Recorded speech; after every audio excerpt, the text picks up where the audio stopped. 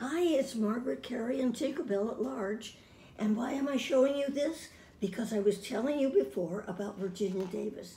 And this is where she was at Vermont and Santa Monica in the corner, and they were shooting. There's Walt Disney with her on, and his brothers on the camera. And anyway, she became a dear, dear friend of mine, and she was more Tinkerbell than I am. She was 13 years older than I. She has since passed away, but she has a wonderful family, and I want to tell you this story. She has a wonderful family except one person who was really could not get along with, and who had sort of power.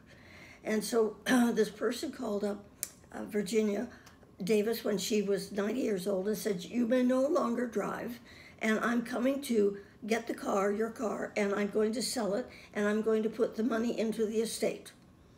So when the person came, this relative came, there was no car.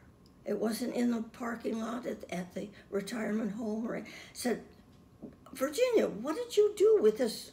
And Virginia said, "I sold it for $1.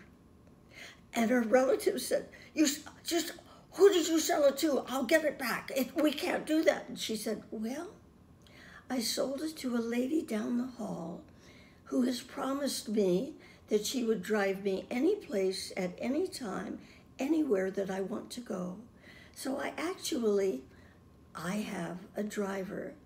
So nice, let's go out to lunch, shall we?" And she walked out the door.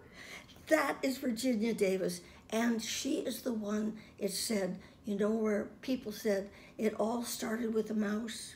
It didn't. It started with Virginia Davis in Laugh-O-Grams. Well, we'll see you next time.